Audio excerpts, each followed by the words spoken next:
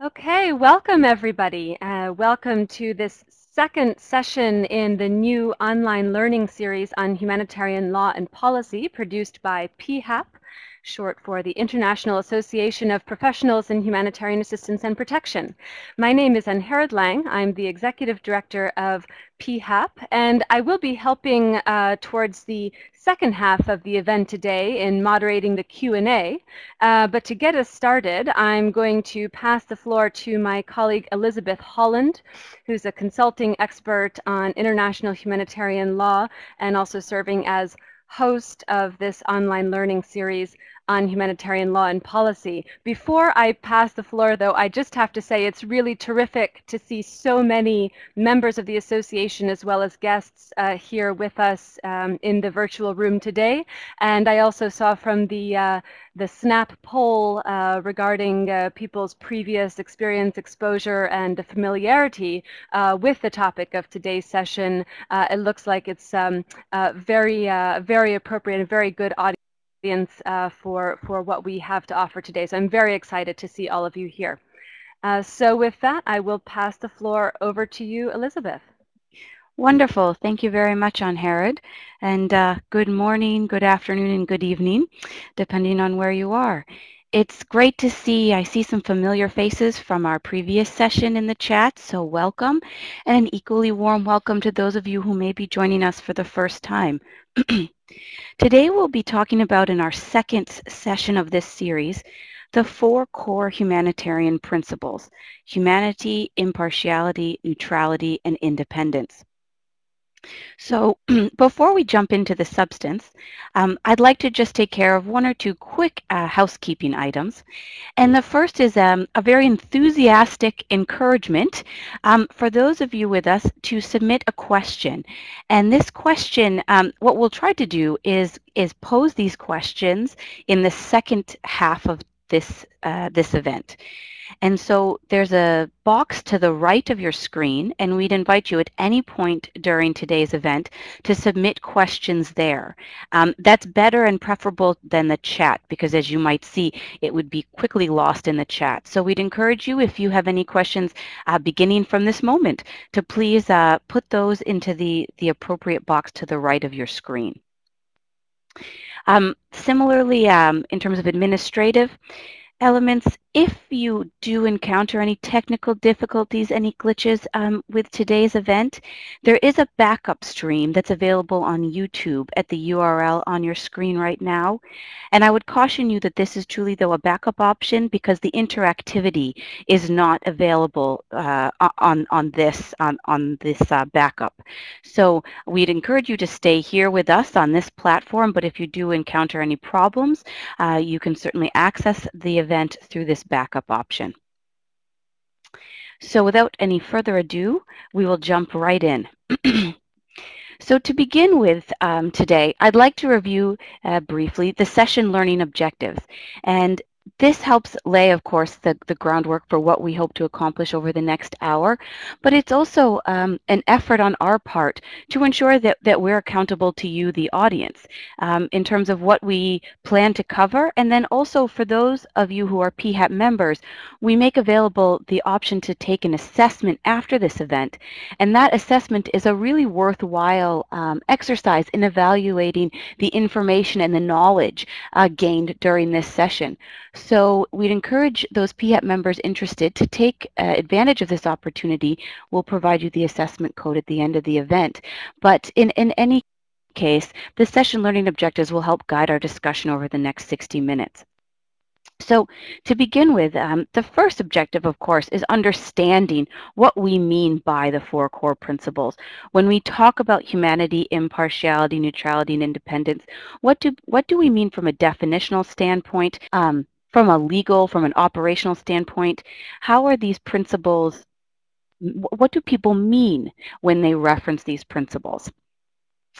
Similarly, we'd hope to in brief, because we only have an hour together, so I guess all of this comes with the caveat that it is a relatively brief discussion, which we will be picking up and doing dives as we host additional sessions in this series over the coming weeks and months. So our second learning objective is to create an awareness of the other operating principles that may be governed humanitarian organizations. So we will be focusing on the core four, but the core four are not by any means the only principles that are important to operations. We'll also hope to foster an understanding of the relationship between these principles and international humanitarian law, or IHL. And IHL is that legal framework that regulates the use of force during armed conflict. We'll also look to discuss sort of what does assistance and access mean under IHL. So in terms of this legal framework, having the terms, the definitions, the scope of these very important ideas, we'll look to see what IHL says about access and assistance. And then in closing, we're going to introduce some, though not all, but some contemporary dilemmas and debates about how these principles are operationalized. So I hope here that what we'll be able to do is get a sense of the landscape in terms of the humanitarian principles and how to operationalize them, to ensure that we all have a shared understanding of terminology and vocabulary, and that we understand what the benefits are in terms of both adopting the principles but also abiding by the principles. Because it's one thing, of course, to pay lip service to the principles, and it's an entirely different exercise to meaningfully adopt, implement, operationalize, and ensure the continued respect for these principles. And here I'd flag for you two general important conceptions before we move on. And that's that we are, in fact, talking about principles and not legal rules in the strict technical sense. So when we talk about legal rules, for instance, those that we find in IHL, we talk about, for the most part, rules that have very clear actors who have obligations and those who have rights pursuant to these rules. They're usually enforceable in terms of various legal tools and mechanisms. But the principles are different insofar as they're not necessarily, of course, legally enforceable, but that's not to say that they are in any way less important. I think there are plenty who would probably argue that in many situations they're perhaps of more operational relevance than legal rules. So we just want to be clear that we're talking about principles and not rules, and that really the true strength, the true significance of the principles is how they impact behavior.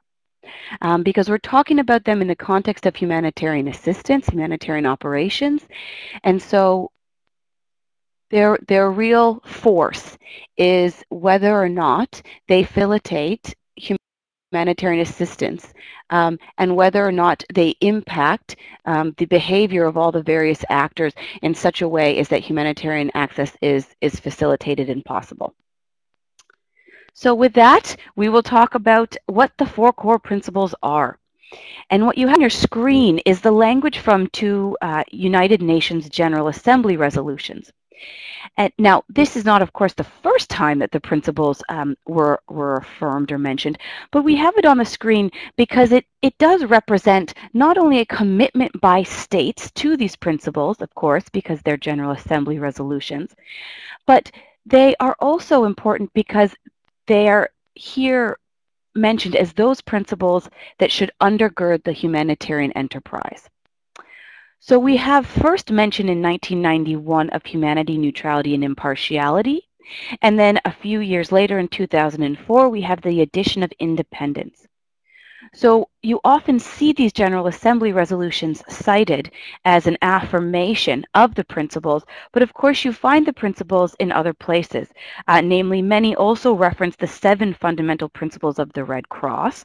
These are found in the statutes of the International Red Cross and Red Crescent movements. These date back to the mid-1960s. And in addition to the 4, the 7 fundamental principles of the Red Cross also have voluntary service, unity, and universality.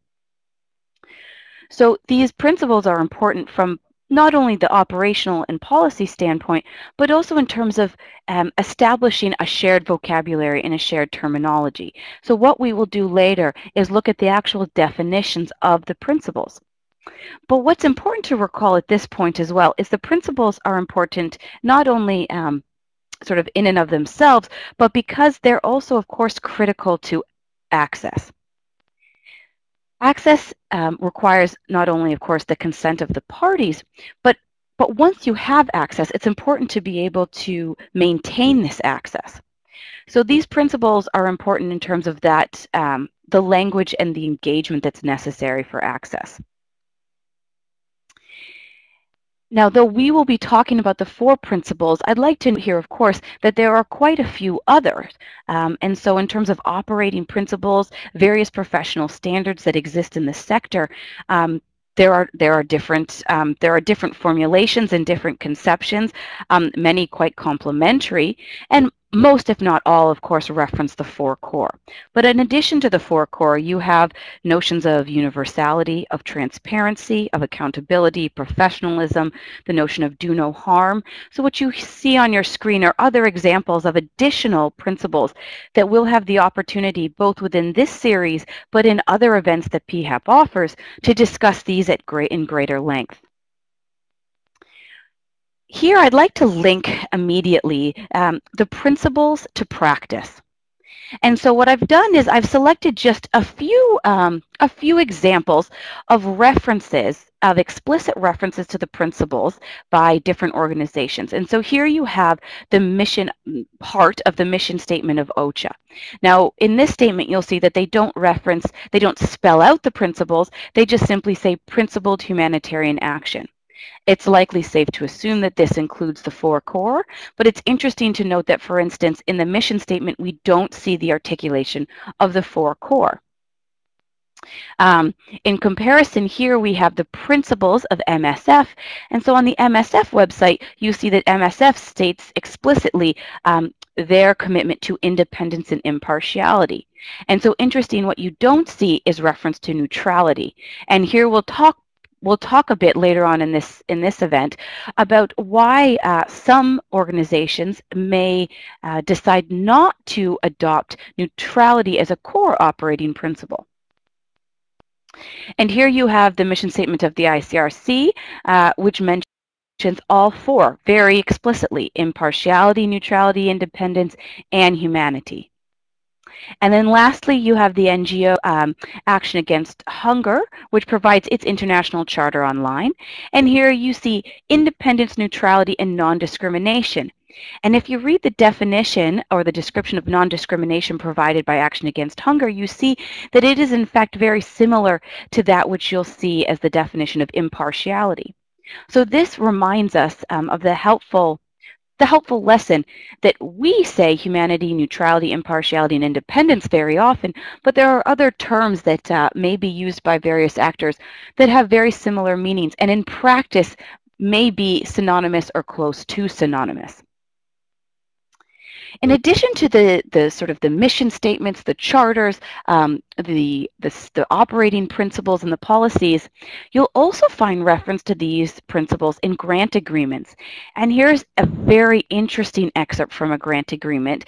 The agreement itself will remain anonymous, but this was a grant agreement for significant funds from one NGO to another. So in other words, similar to a subcontract. And this contract has, as one of its clauses, the requirement that the partner NGO will act at all times in accordance with the humanitarian principles. So it's interesting here to see the principles referenced in the contractual setting. And so in terms of the obligations on an NGO being not only those that the NGO would presumably ascribe to as part of its own decision making, but also that they are then bound by the terms of its contract, interestingly enough, to abide by these principles. So moving on from this brief set of examples, I'd like also to make note of the importance of the formulations of humanitarian action, because of course what we're talking about, the relevance of the principles, are all in the context of humanitarian operations. And even humanitarian action, as we'll see, that also has slightly different conceptions, slightly different definitions, and the variations may in fact be of consequence to some organizations. So we are focusing here in this session generally on situations of armed conflict. Thus, that's why we're talking also about the link between the principles and IHL. But humanitarian action, of course, may be conceived of as more broadly, because humanitarian operations also take place, of course, in situations of natural disasters, in highly unstable situations that may not amount to a non-international armed conflict or an international armed conflict such that IHL applies.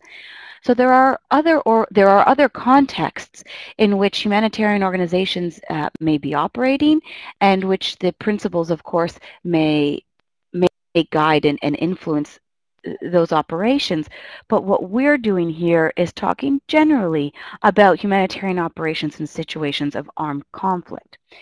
So there's formulations of humanitarian action. You see here this very broad one. This is included in the principles of good humanitarian donorship. And it's interesting, and I include it here because, of course, the principles of good humanitarian donorship have been agreed to by many states, including very significant donor states. So it's interesting to see here that this very broad conception of humanitarian action is what states, the states who have signed on to the good humanitarian donorship principles, what they conceived of as amounting to humanitarian action. And in other formulations, of course, you'll see reference to the importance of access, the importance of gaining access, of facilitating access, and of sustaining access. You'll also see reference to assistance, relief, and protection activities as falling under the umbrella of humanitarian action. And you will generally also see reference to the idea that this is needs-based, that it is an emergency response, and that it's a needs-based response.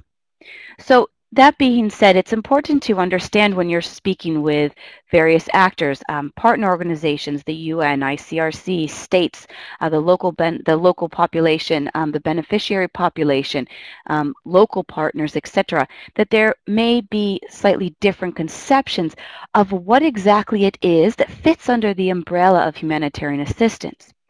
An important dividing line, however, is to determine what is development versus what is humanitarian assistance. And though that line may be gray on either side, generally speaking, it's important to maintain the delineation between the two types of activity. And of course, here we're talking about humanitarian assistance. So having now sort of set the landscape about the relevance of the principles, where we might find reference to the principles, and where the principles fit in terms of the larger landscape of humanitarian assistance. We'll now turn to the actual principles, and we'll begin with humanity. Humanity is essentially the motivation. It's the motivation for the action. And it reminds us that, of course, each individual is endowed with an inherent dignity. And it's on the basis that each individual has a value, an inherent value, that there is this motivation, this normative sense of an obligation to provide assistance to those in need.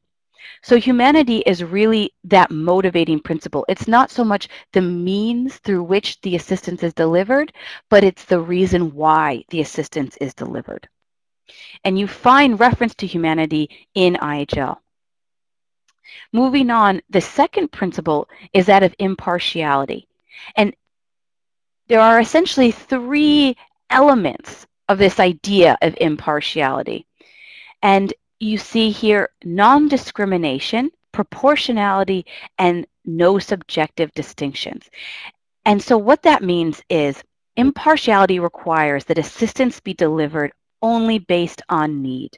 So that necessitates, of course, a needs assessment. And once there has been an understanding of the needs of the beneficiary population, then that assistance must be delivered only on that basis, only on the basis of needs.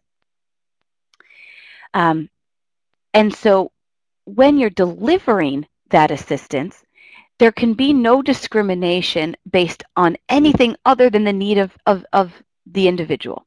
So you cannot say, well, we are going to first focus on this set subgroup based on perhaps their religious affiliation, their nationality, their race. It really must only be based on need. And then similar to the non-discrimination of proportionality, there's this idea that there cannot be a determination based on that the provider has, there can be no determination on whether or not those that they are serving are deserving. So there's no subjective determination as to whether or not there's, for instance, guilt or innocence, deserving or undeserving of the assistance, because of course you are only delivering assistance to those in need. Those types of determinations are better left to those who are undertaking it in a legal context.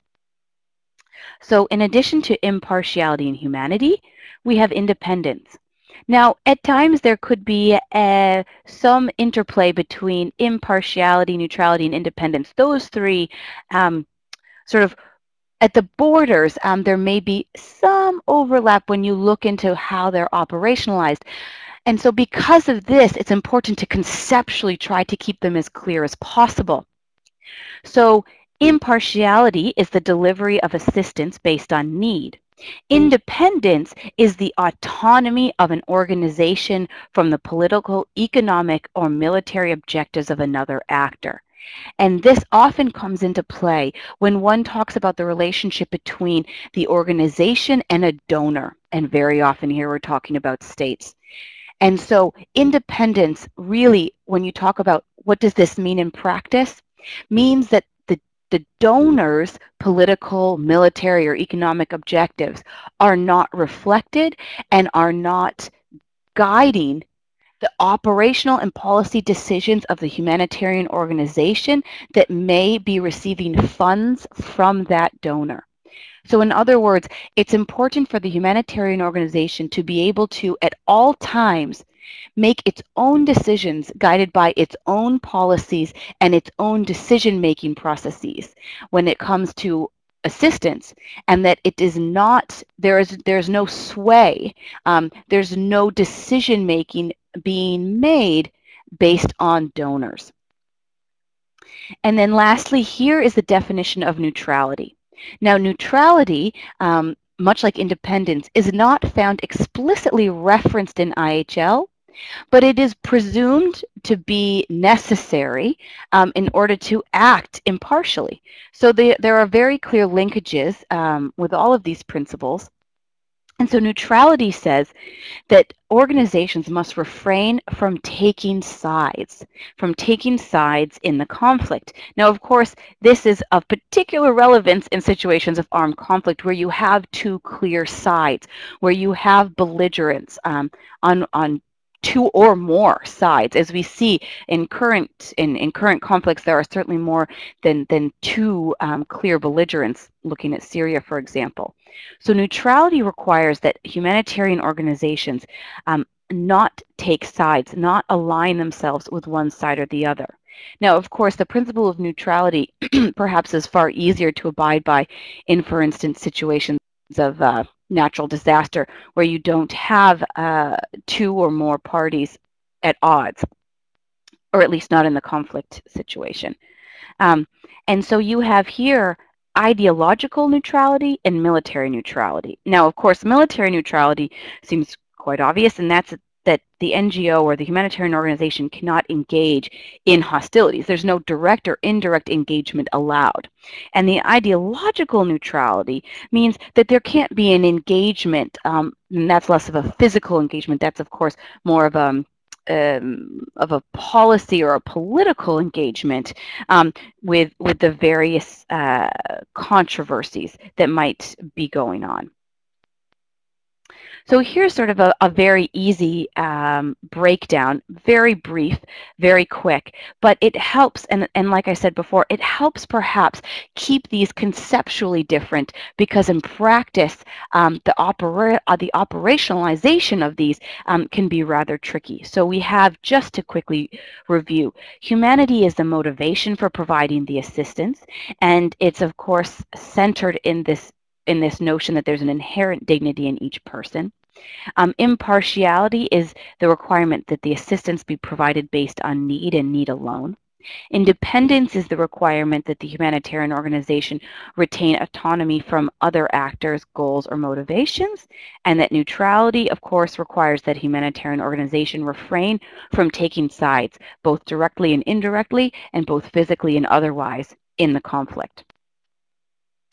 And here we're going to speak quickly about the relevance of IHL. And now, why are we spending a few minutes looking to IHL? That's because IHL provides us with very helpful terminology, very helpful vocabulary, and because IHL helpfully carves out a space for humanitarian action. And so, though IHL doesn't bind humanitarian organizations, IHL binds states and armed groups, as we discussed in our previous session. It does address humanitarian organizations, and it provides a space to undertake these operations. So we're going to look very quickly at what IHL says. Now, it's important to recall before we jump into discussing IHL that under international law, more generally, so not just IHL, but under international law, the primary obligation for the well-being of the civilian population lies with the state. And so humanitarian organizations that come in to provide assistance that is, in theory, complementary and auxiliary to that of the state. So we have here the definition of humanitarian assistance. So IHL provides a very narrow definition of humanitarian assistance. So we saw earlier that conceptions of humanitarian aid and assistance can be quite broad, but what IHL does is provide a very narrow definition, and that's essentially those things that are life-saving and life-sustaining activities.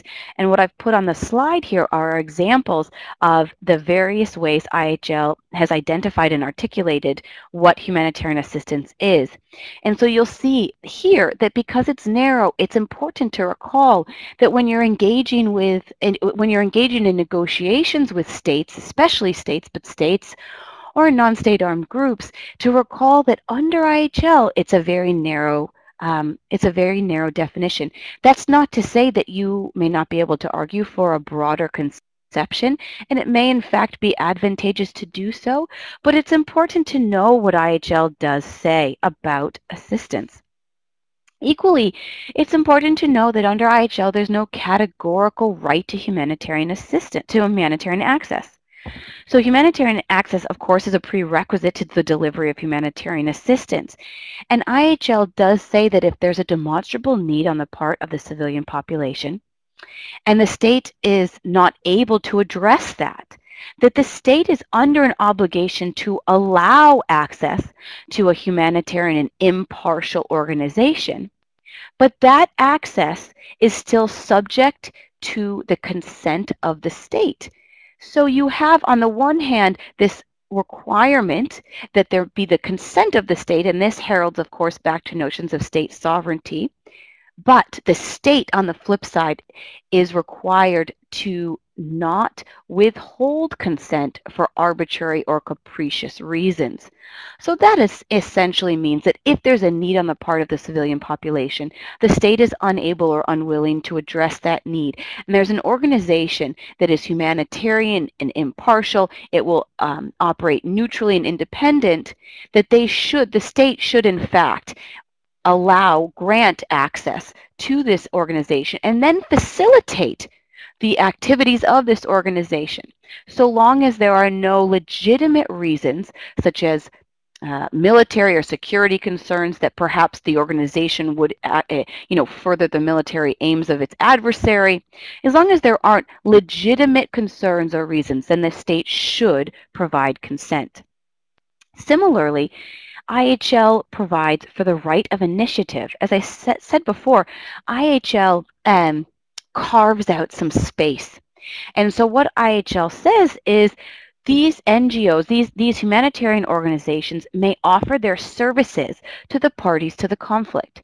And this means, because it's parties and not high contracting parties, parties to the conflict mean that humanitarian organizations may offer their services to both states and non-state armed groups who are parties to the conflict. And these offer of services cannot be seen as unlawful interference in the sovereign affairs of the state. And so IHL provides, and in fact, um, ensures that there's a space for humanitarian organizations to offer their assistance. Now, these offers need not necessarily be accepted, but it's important to note that there is the space to make them.